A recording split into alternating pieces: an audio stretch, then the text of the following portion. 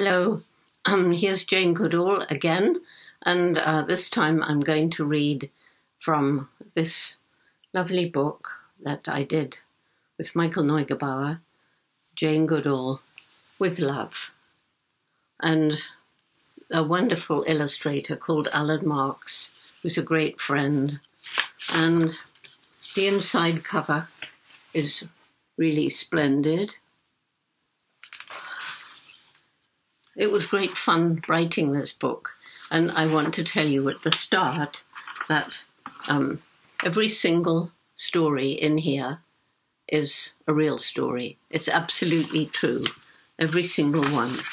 And there are 10 of them, and it was really fun to write. So the introduction. In 1960, almost nothing was known about the way chimpanzees live in the wild. That was when I went to Gombe National Park in Tanzania to see what I could find out. Every morning I climbed up into the forested mountains before it was light and stayed up there until dusk. The chimpanzees were terrified of the peculiar white ape who'd suddenly appeared in their world, and for months I could watch them only at a distance through binoculars. If I tried to get too close, they fled. Gradually, though, some of them began to lose their fear. One evening when I got back to camp, Dominic, my Tanzanian cook, told me that a large male chimpanzee had arrived that morning to feast on the ripe fruits of an oil nut palm growing by my tent.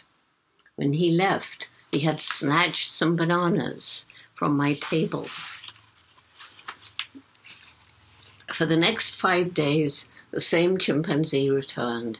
Each time he took the bananas, I'd asked Dominic to leave out for him, and so I decided to wait in camp to see this chimpanzee for myself.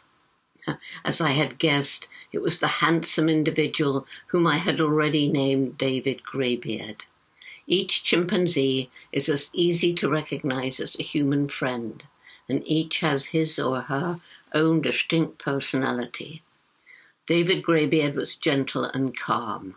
I shall never forget the first time he dared to take a banana from my hand. A fully grown wild chimpanzee who'd grown up fearing humans trusted me enough to accept food from my hand. I knew I must never let that trust be betrayed. It was David Greybeard who helped me to open the door into the magic world of the wild chimpanzees, for his companions observed his lack of fear and thus accepted me far more quickly than they would otherwise have done. David and the others have taught me much. Chimpanzees can, like humans, be very aggressive, even brutal at times, but they can be so gentle, affectionate, and caring towards each other too. It's not only we humans who are capable of love, compassion, and altruism, and the stories recounted here, based on my experiences with chimpanzees over a period of almost 40 years, demonstrate their capacity for love.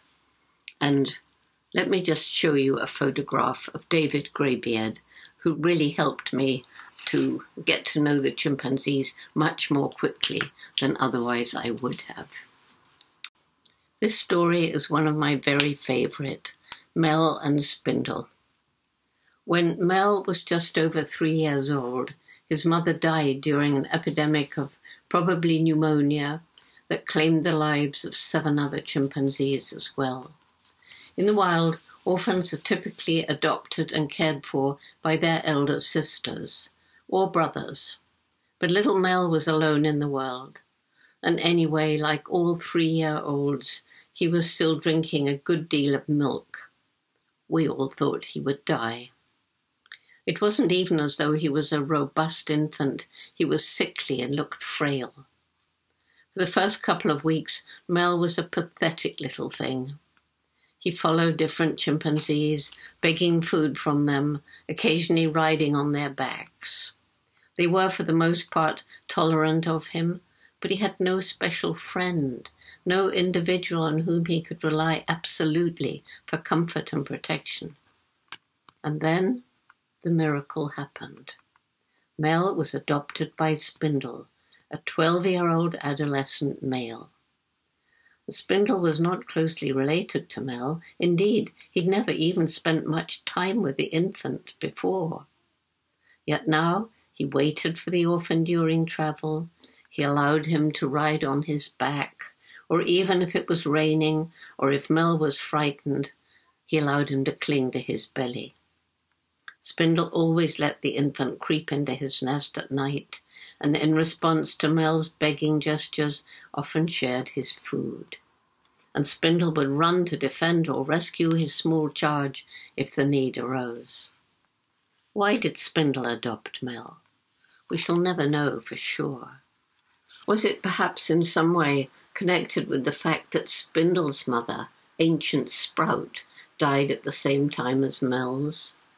Of course, a 12-year-old male doesn't spend all that much time with his mother. He's off with the adult males, learning about hunting and protecting the territory and about females. But even so, if his mother is still alive, he often returns to her for a while, if the going gets tough. In her familiar presence, he finds reassurance and comfort.